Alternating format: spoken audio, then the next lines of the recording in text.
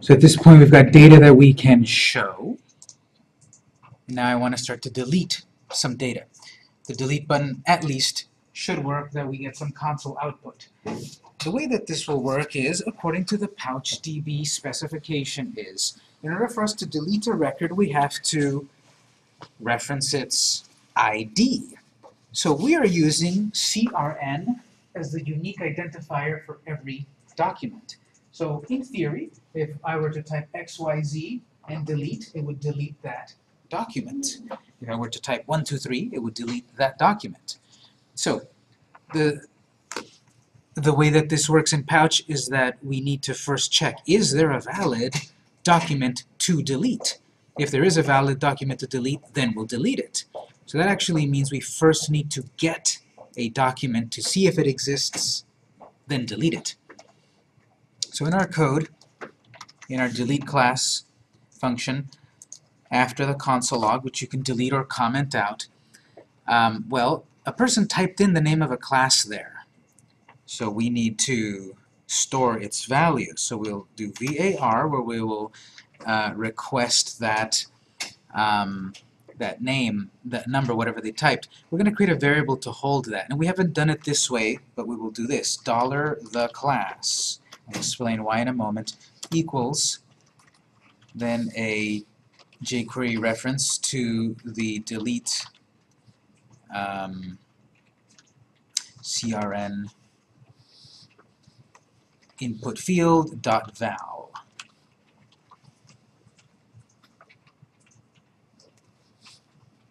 We're creating a variable slightly differently named than before, using jQuery, the input field's name, and then val. Previously, when we were going to save the class, we did something similar. Val, using the jQuery selector, getting its value, and saving it into a variable. Here, we're doing pretty much the same thing, but notice we've got the dollar symbol there, and that is simply to tell ourselves that we've created a variable based on a jQuery selector. We didn't do that at the beginning, and it didn't matter. If we do this without the dollar symbol, it still won't matter. So either style will work. What I'm saying here is, because I've used jQuery as the selector, then I'm making a variable with a little kind of jQuery prefix. Some documentation and tutorials and such do this. So I just want to show this to you, because if you ever see this on some tutorial and never explain it, it is simply just one convention that some people use when creating a variable based on jQuery, a jQuery query. The class, $the class, is what's going to hold what the person typed in the box. Next line. db.get, the get method of Pouch. We need to first get, does that class exist? If it does, then delete the class. If it doesn't, do something about it. So our first parameter here then is the class, comma, same syntax as before, function callback, curly braces and such. Either we get an error or we get a result. Same syntax as before.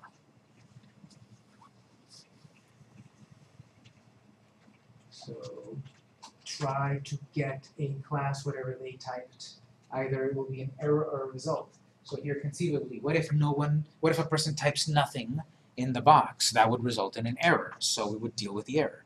If they typed in a proper class, it would result in a positive result. If they typed in a class that didn't exist, that would be an error, so we deal with that result. We're going to break up that curly brace there so that we can deal with all of this via if-else statements and such. But if we are able to delete the class, we'll have db.remove. Remove actually removes the data from the database.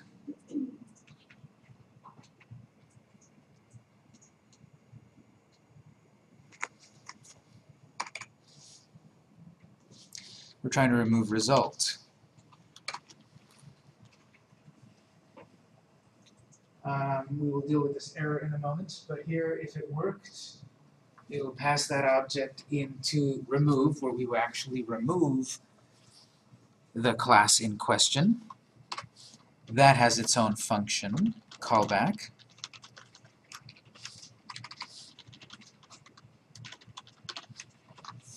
Same as before.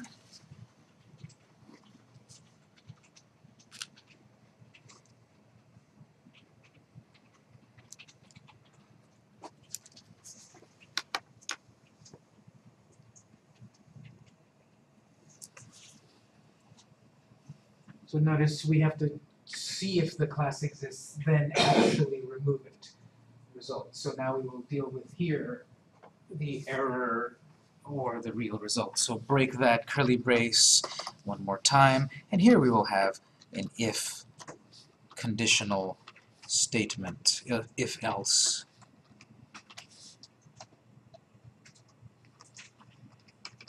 If result. If we did get a result object, if we did get something that properly worked, that we did remove the class, that's the first if part.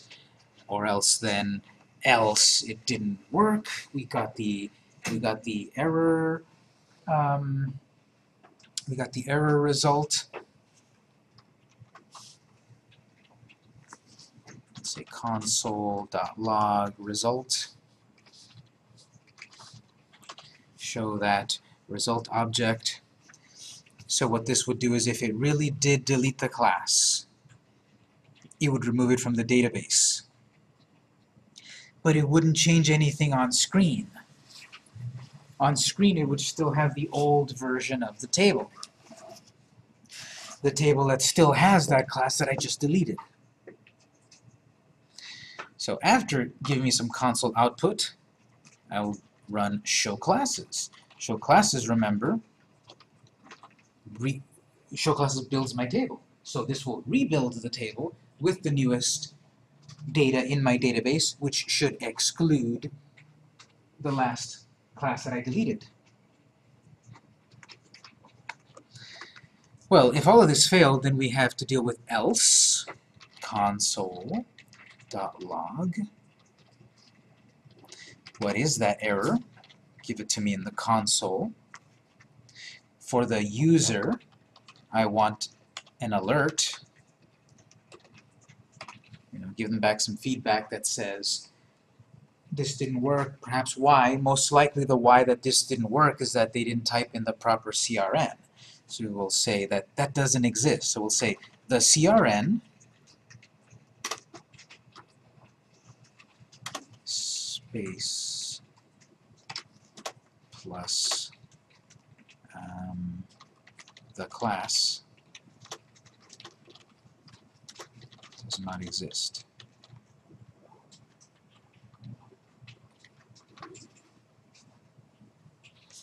So the person is trying to delete a class that doesn't exist. We will see the error in the console. Then the user will get a pop-up that says the CRN that you typed, which we saved up there, does not exist on that alert box. I wanted to then say it didn't work, try again. We'll do \n. That'll create a new line. We've got this alert pop-up with one sentence, new line, next line, try again.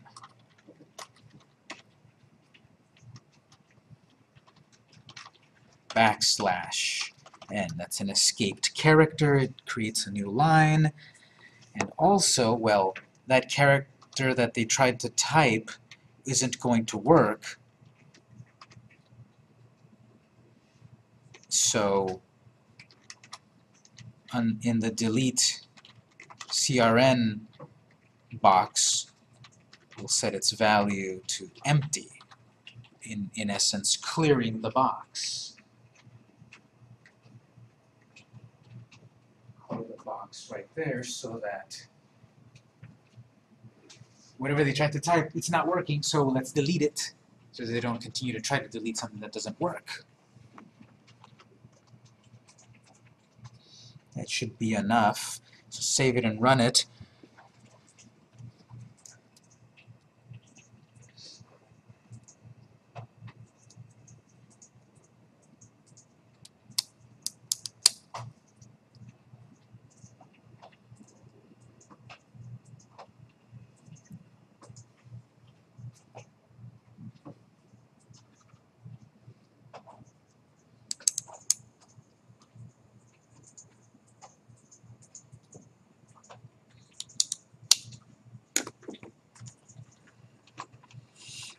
Let's see, so I'll save it and run it. I've got a few classes here. Maybe I want to get rid of class ABC.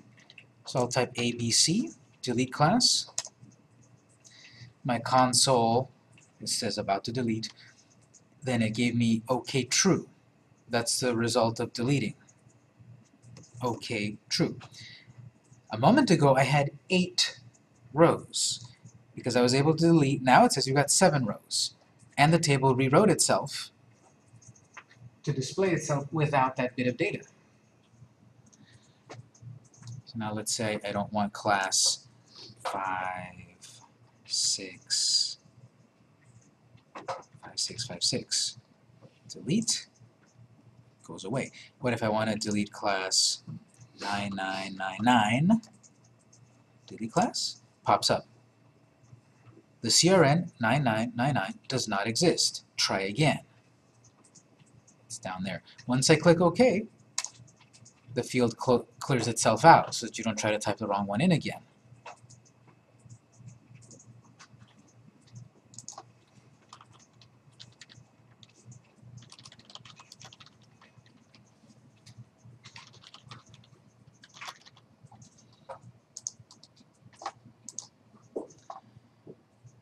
So I'm deleting these classes. I have to type, again, we'll have a more direct way, but at the moment, I have to type in the value of the class and then I can delete it. Now let's say I'm trying to delete class ABC. Delete class. The CRN ABC does not exist. Yes, it does. I see it right there. Do I? I'm trying to delete class ABC lowercase, and there's a class in here called ABC uppercase. Not the same class. To the computer, it's 2 different things. Capital A is different than lowercase a. Capital A has ASCII character 65, and lowercase has like 97 or something. It's a different character. So again here, unless we program it, it doesn't do exactly what we think. In our minds, we have this exact order of operations and such, but to the computer, unless you program it exactly, it doesn't know what you want. So there's various ways we can handle this, and here's a simple way.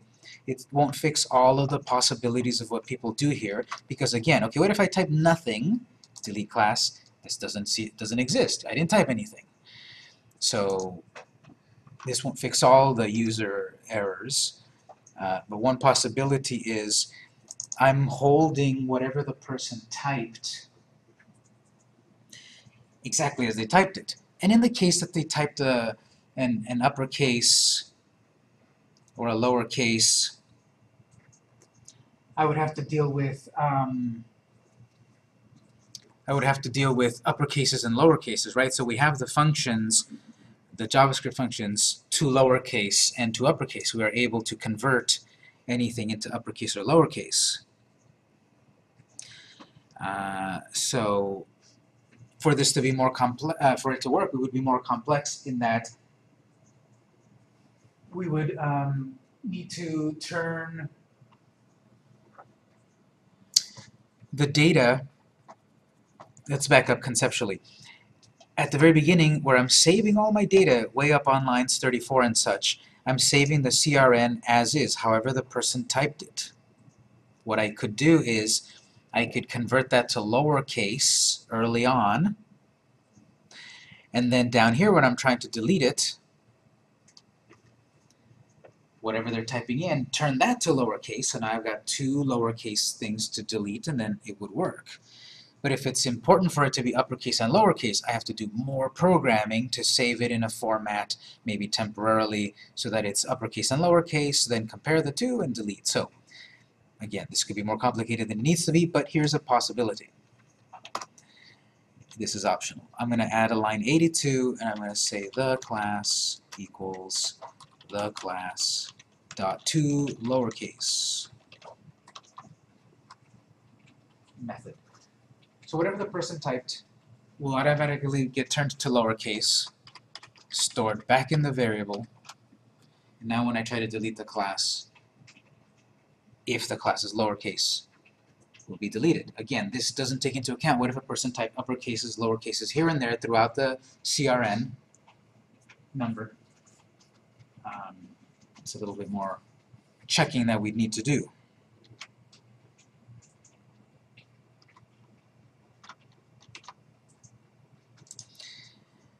So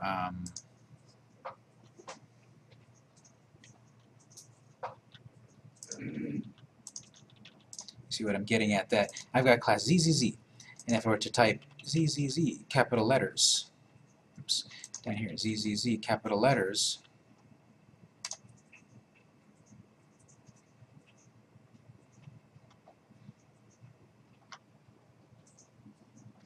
the to lowercase would make it lowercase to be able to delete it.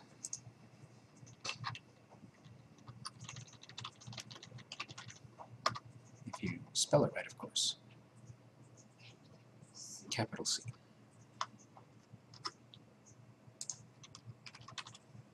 To lowercase.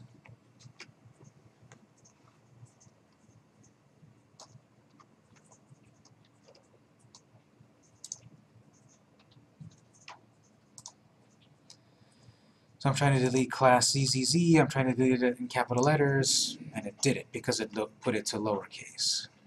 The opposite, which is if I've got ABC, capital letter, and I try to delete ABC, won't work, because that would be a different set of programming to take that into account. We're not going to quite cover it. That could be some extra credit for you. But it'll require doing some checking, saving an instance of the item to compare.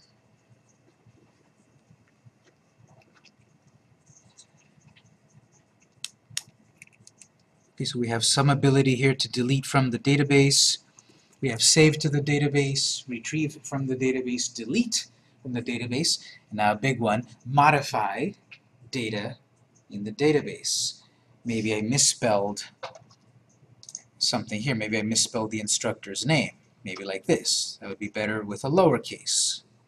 I want to go back in and edit this data.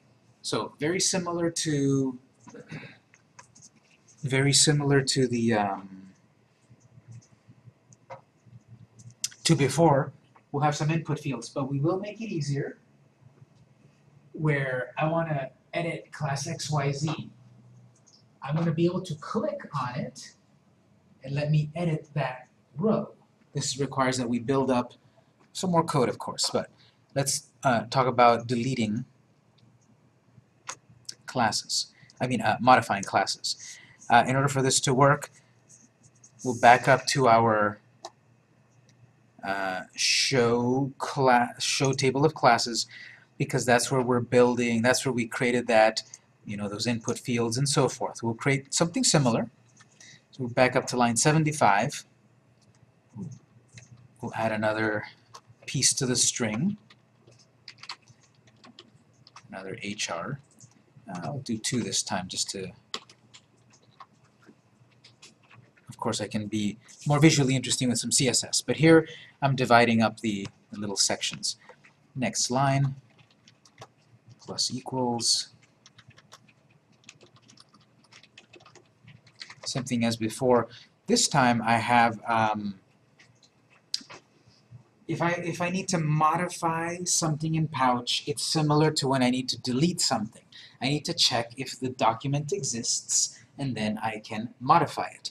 So in a similar way here, I need to get the CRN number. But again, we'll make it easy so that you simply click and it'll populate the fields. But we're going to create a few more fields here that will hold the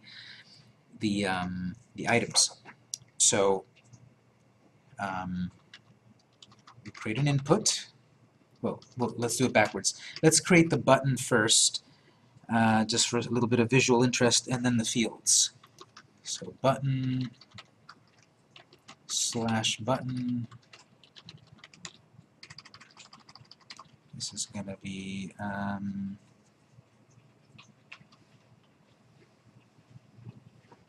update.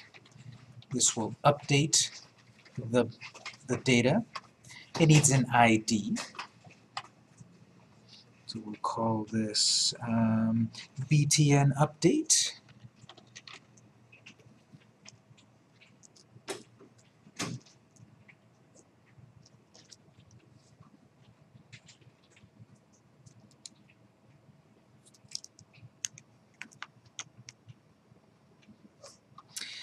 After that button, then we will create an input field, type text.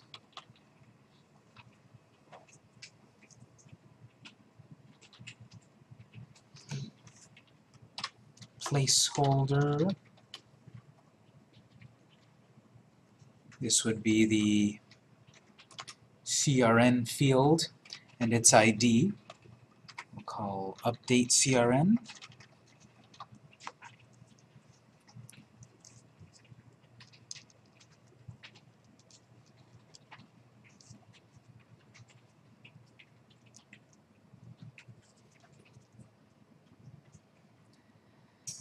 We'll create another input field for the title of the class, and then the instructor.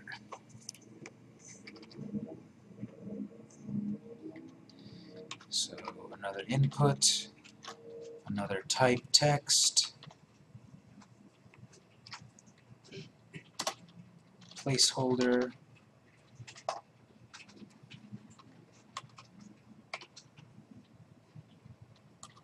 title,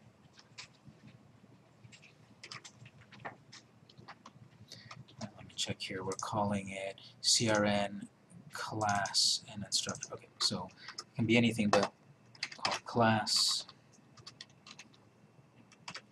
ID update class.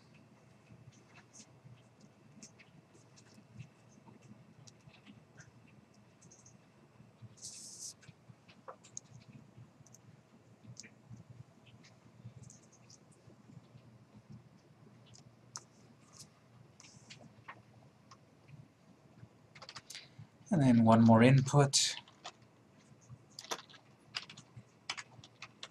text, placeholder,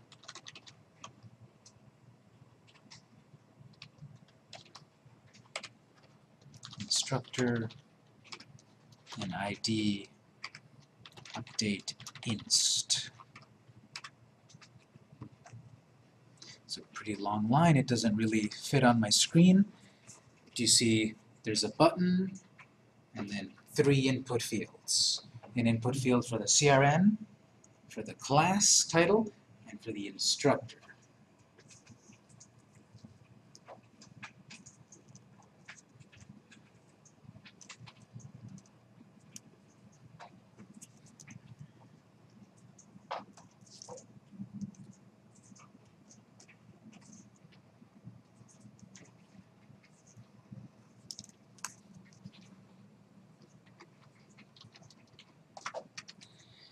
Running it and showing the class should be something like this. An update button, input fields,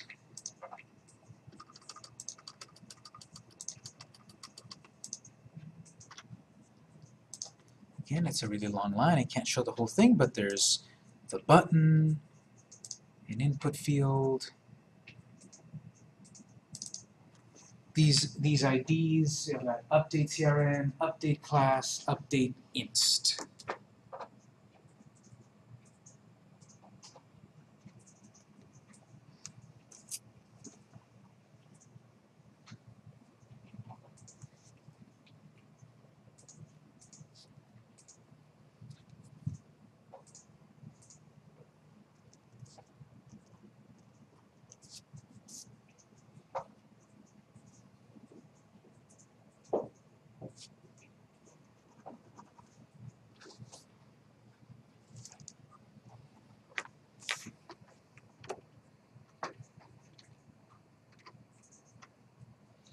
So we'll need to make that button clickable so that it captures these fields.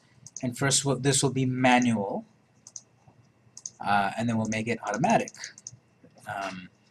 So let's scroll down. We need to do something very, very similar to line 80, where we have to first have the selector of the larger element, and then the individual element, and then a function. So before I forget, line 97 ends my delete class function. So I'll write and delete class. And we'll start a new one here. That's the same sort of syntax.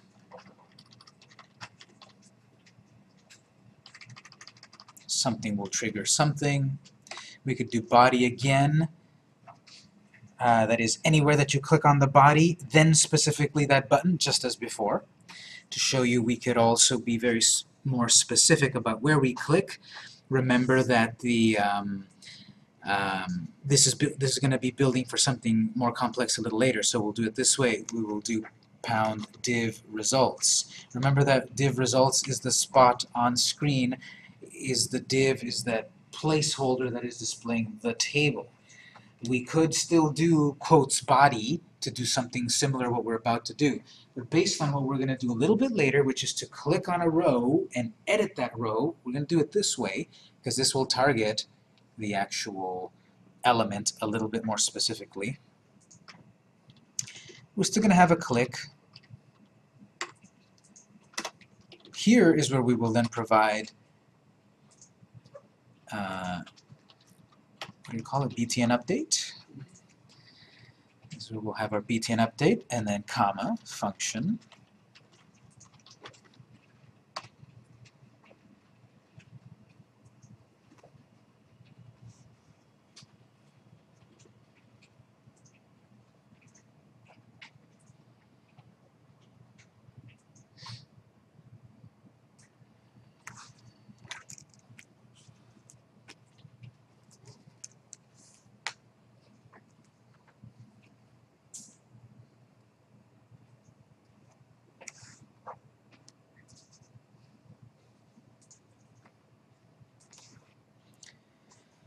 Update class sounds like a good name for this function.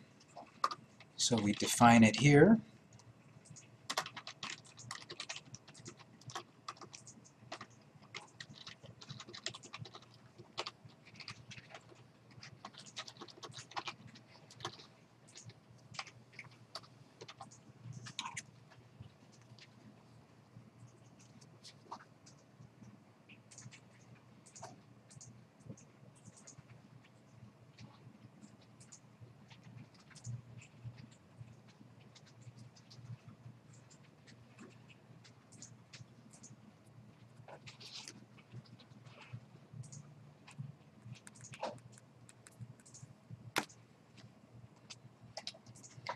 And this one will be a little bit detailed. So before I forget, I'm going to add the end update class.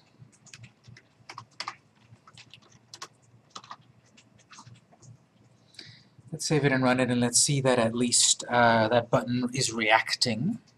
It won't quite work yet, but let's see if we click the button and we get in our console a little output there, about to update class.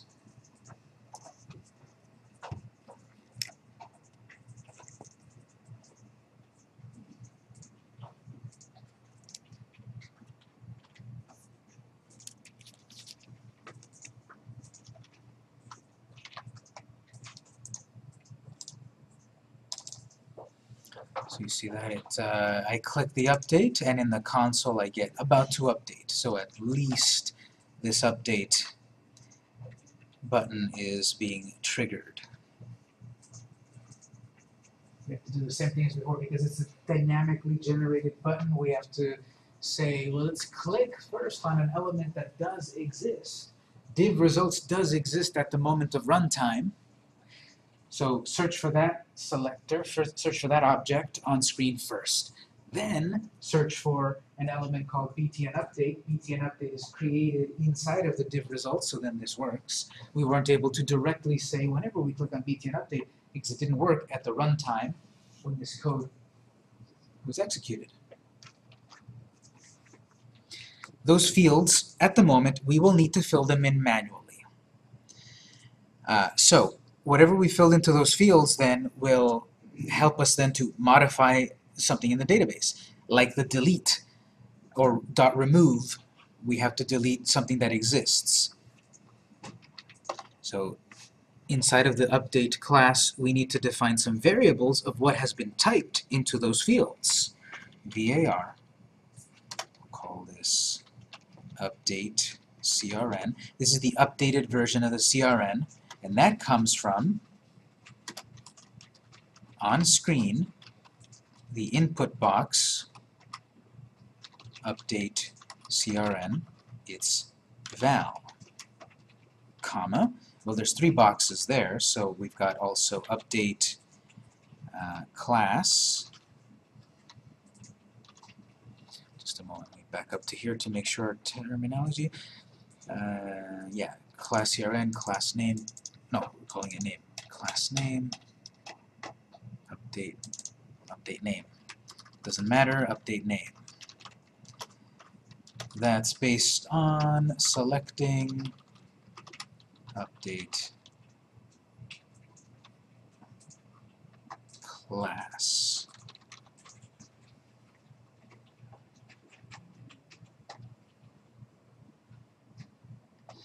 Update CRN, update class. Yeah, I see there's a slight discontinuity in these names we've used, but as long as we can keep it straight, it doesn't quite matter. And I'm starting to lose track of them too. Anyway, update name. This is the updated name or the updated class. I suppose we should call it class, just like that. The value of that, one more, so comma. Notice I've got a comma there because I'm using the same var keyword, creating these. Oh, and then actually, based on what I said earlier, it doesn't matter, but we'll call these with dollar because we're using jQuery to define them. So back up on that. Dollar update CRN is coming from that jQuery selector, its value. Dollar update name is coming from jQuery selector and its value, and then one more. Dollar update inst is coming from the jQuery selector. We're selecting update, no, not that. Yeah, that. Update inst.val. And then we end the statement there.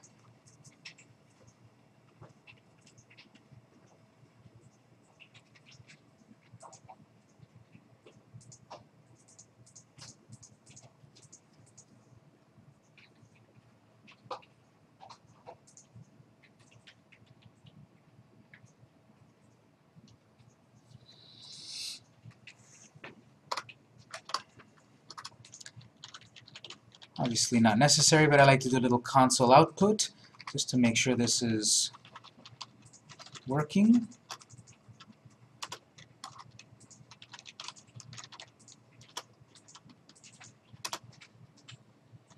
Not very pretty output, but we should see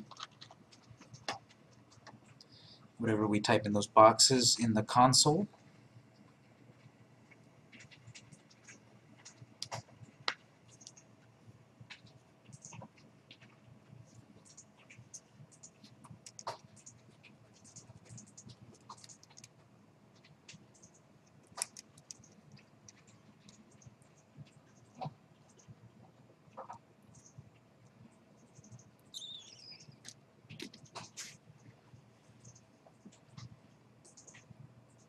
If you want to save and run this, type some stuff. It doesn't have to be anything real yet. Type some things into those boxes. Click the button, and whatever you type in those boxes should show up in the console. If that's working, then what we'll do is, well, we will go on with then updating what's in the database based on what we've typed in those boxes.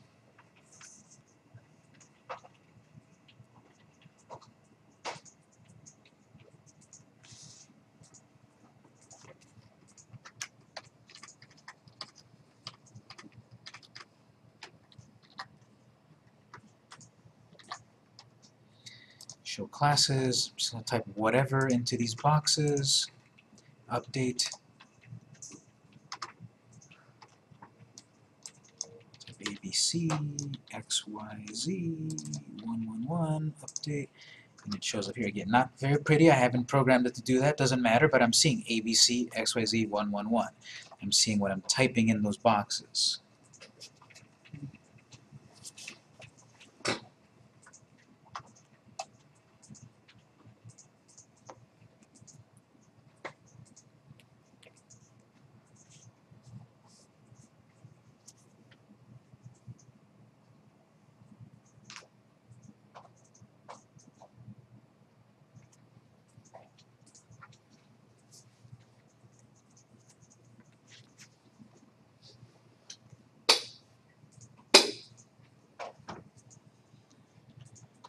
On the next line, db.get.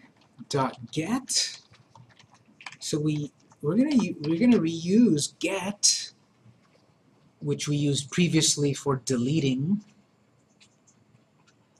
a document in the database. We're also going to use it here for updating, because now we need to do something special. We need to look at an existing document, add new data to the database, and a new revision number. Pouch keeps track of the different versions of your data. In order for it to be able to then be updated, it needs a new revision number. So if you're using first.get, we check, does it exist? Let's then try to update it based on a revision that exists, and then give it a new one, version 2. So this is all basically coming from pouchdb.com, of course. And so here we're saying $update CRN. That's what we're trying to change. Remember, everything is based on the ID.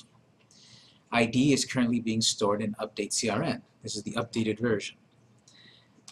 Function callback. As before, it's either going to have an error object returned or a result object returned.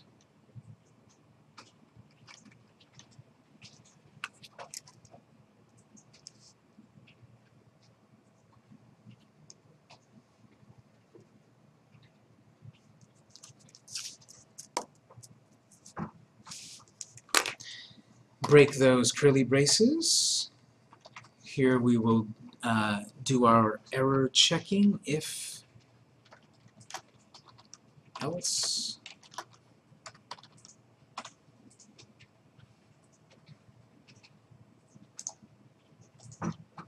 We're looking for an error. If an error object is returned, deal with that, or else it was the positive result, deal with that. So we're going to say first, okay, if the person is trying to update a document that doesn't exist, what we will do is delete what they're trying to update, and then tell them this class doesn't exist. So on screen, we'll just do it like this. Here's a little time saver. If you copy that whole selector right there,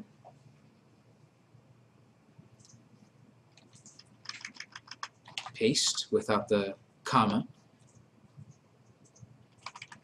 and set that to blank. We're going to clear out their fields. Whatever they typed was wrong, so we're going to clear out their fields and give them feedback, meaningful feedback. But I'll copy each of those.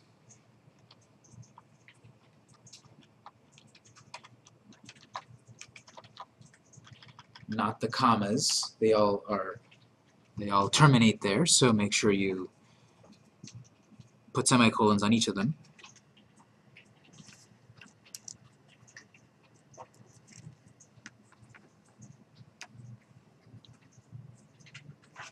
On the next line, then, we will give them some visual feedback, like that alert box that we did previously, which we can just copy and paste. So if you back up to where you've got, on mine is line 92, that same line about that CRN doesn't exist, try again. I'm going to copy it, change it just a little bit, but I want an alert. I want it to say what class is the problem, and to try again. So I'll just copy that. That worked before, paste it in, and I need to change it. It's not the class anymore because we've got update CRN. Within this function, update CRN is what is holding the CRN, the ID that we're trying to update. So this error should be referencing update CRN.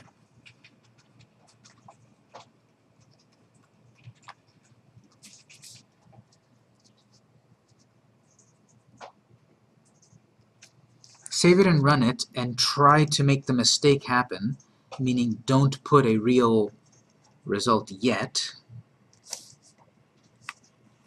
Don't put real class data yet. That'll be for the else.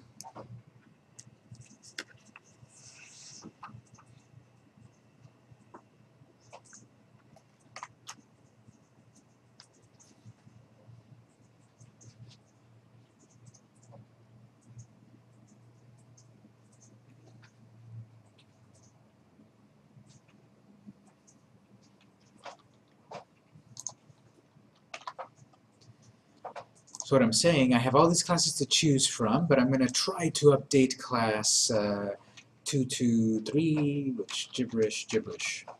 Update should pop up. The CRN 223 does not exist. Try again. Click OK. It should clear my fields.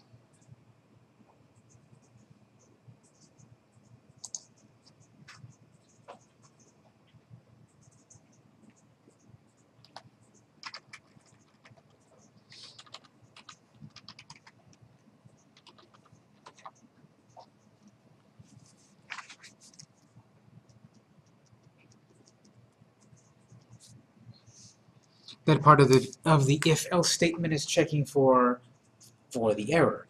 If the error didn't occur, then the result must have occurred. So this else part will be the block where it actually does update the database.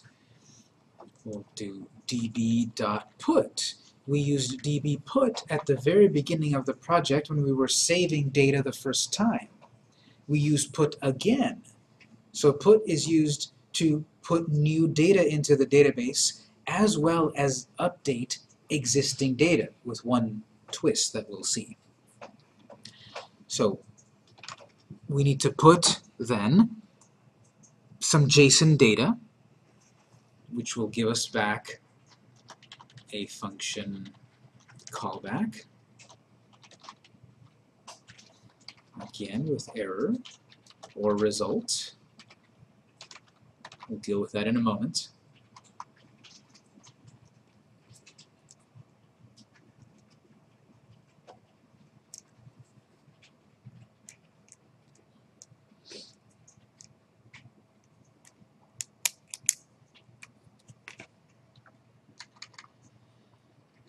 Okay, so backing up on line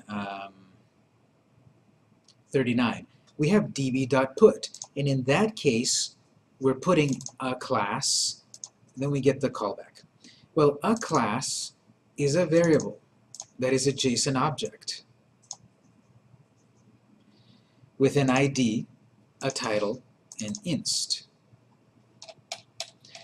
Here, we're going to put a new version of that data. So we could have put all of these 3 bits of data into one new updated class.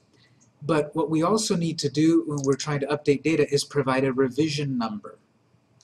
So we're not bundling it together in this way because we need to include the revision. So what I'll do is I'll break these curly braces.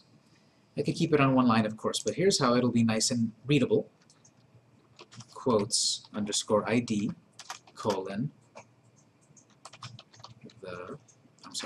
update CRN. So whatever they wrote new, put it back into the database with the same ID, comma. And we've got title, the title of the class.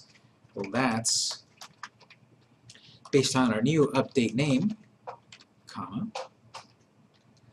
And then we've also got our inst field. That's based on update inst.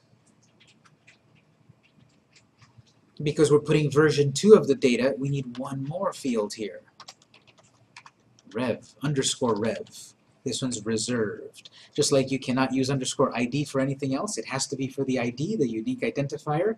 You cannot use underscore rev except for anything except for the revision number of your data. And this is based on what currently exists, then sort of like give it a new revision. And the way this works is we have result dot underscore rev. Result is the object right here. If getting the data worked, if that class exists, it gives you back the result. And all the time that we've been seeing in the console our data and a field called rev with a bunch of gibberish, now we're going to use it. That gibberish is our unique identifier for our history of our data. So we're replacing new data and then basically giving a new revision to the data based on the existing revision number. Notice the way it's written here.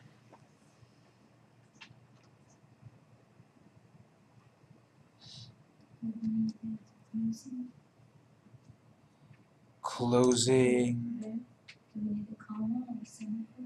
No, because it's the last item in the JSON object. It does not have a comma. It doesn't have a curly brace either because this is still part of put, and the curly brace ends right here.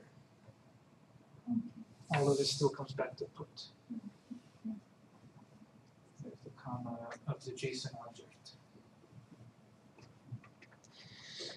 Just like our delete, this will delete it in the database, but it won't show it on screen until the person clicks Show Classes. Well, to do that for the user, I will add within the callback here, Show Classes function.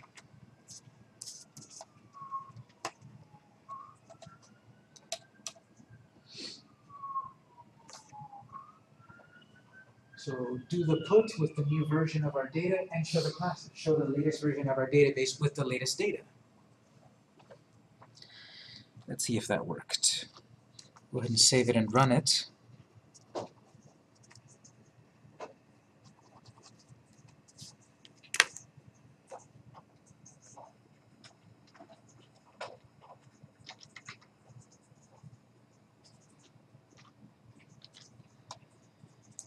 I have class ABC, capital A, BC.